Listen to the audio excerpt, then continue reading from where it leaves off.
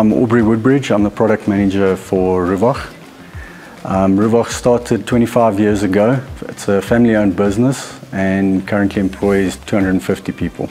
We serve the needs of the hardware retail market with power tool accessories, fixing, hand tools and irrigation products. Anything from do-it-yourself, the DIY market, up to professionals. We first became aware of the OKI printer at a trade show where we saw it demonstrated, and we saw that it would be the solution to all the problems we were currently having.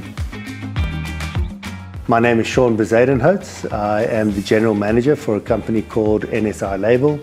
We are an official OKI specialty products distributor.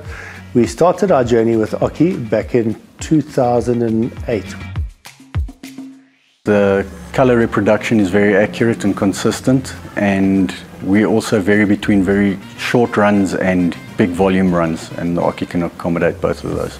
We've got about 4,000 different part numbers that all need customized labels. So the flexibility the OKI has given us is to be able to put product-specific information on the packaging instead of just generic information that might not be applicable to what is in that specific packet. My name is Mpho Mulaudzi. I've been working for NSI for more than 7 years now as a technical manager. The latest OKI that we installed was in April 2021, and since it was a similar printer as the previous printer that they always had, it was just a matter of plug and play. We at NSI, when we do our training, we don't just do training like any other people who are doing training. The easiest way for us to avoid downtime during our absence to our customers, we always give them advanced training so that they can proceed with the machine during our absence. Moving over to the OKI, we've experienced a big saving not only in the consumables, but compared to our previous printer, the OKI is also much easier to maintain. We don't need specialized users. Our production has increased because of the reduced downtime and maintenance and cleaning that our previous system required. Since we moved over to the OKI printer, we have a lot fewer rejections, so our wastage isn't as much. We also have to keep a lot fewer variations of the stock. We can print all our variations on 5 different labels. The OKI brand is definitely seen as a trusted supplier. They've been around manufacturing desktop printers for a very, very long time.